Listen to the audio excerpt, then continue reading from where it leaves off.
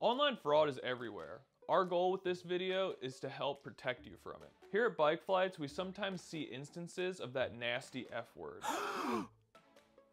Fraud. Fraudsters may pretend to be us and send you fake messages in an attempt to get payment from you or access your personal information.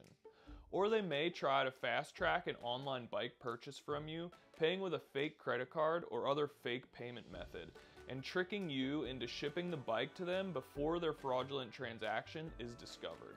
In this video, we share tips to help you protect yourself and your money. Tip number 1, spot fake contact information. Bikeflights only sends you emails from our @bikeflights.com domain. We will never send you emails from other domains. For example, we don't email you from addresses such as transactions@bikeflights.delivery or bikeflights@post.com. Also, be on the lookout for incorrect contact phone numbers. Our number is 541-705-2453. Tip number 2, beware of requests for payment or account information. Bikeflights will never send you an email requesting you to wire transfer money in any currency. And when we do issue refunds, we don't ask you for new or different bank account information or other payment app details, because we only issue refunds directly via the payment method you used. Something else to watch out for is requests to send payment to a personal account, like johnsmith123@gmail.com. Often those kinds of fraudsters will tell you to pay them so they can arrange shipping on your behalf with Bikeflights. Tip number 3, run payments through trusted payment platforms.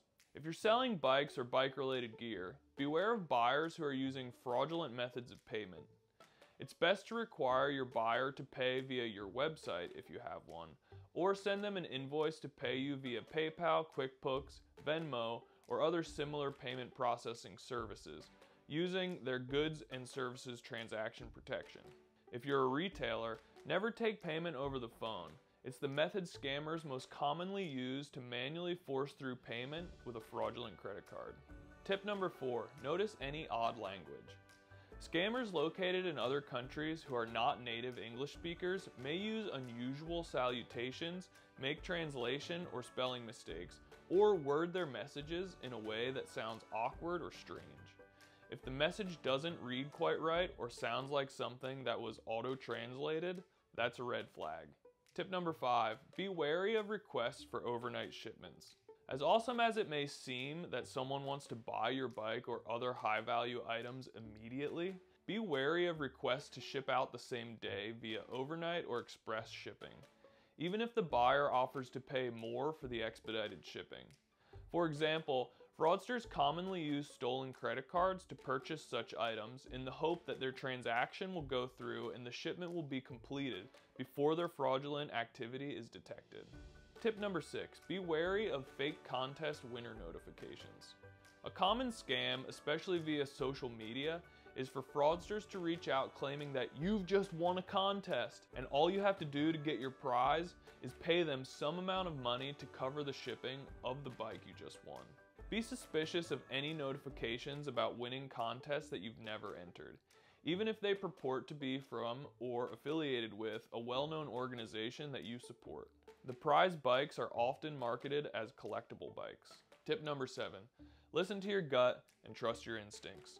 If something feels or seems odd, surprising, or too good to be true, be suspicious. Do not respond directly. Instead, report all suspicious emails, phone calls, or text inquiries to phishing@bikeflights.com. I hope this video helps shed some light on the sneaky tricks fraudsters use to try and scam you out of your gear and money. Believe me, no one ever wins random cruises. Give this video a like, and for more helpful packing and shipping related videos, subscribe to the Bikeflights YouTube channel.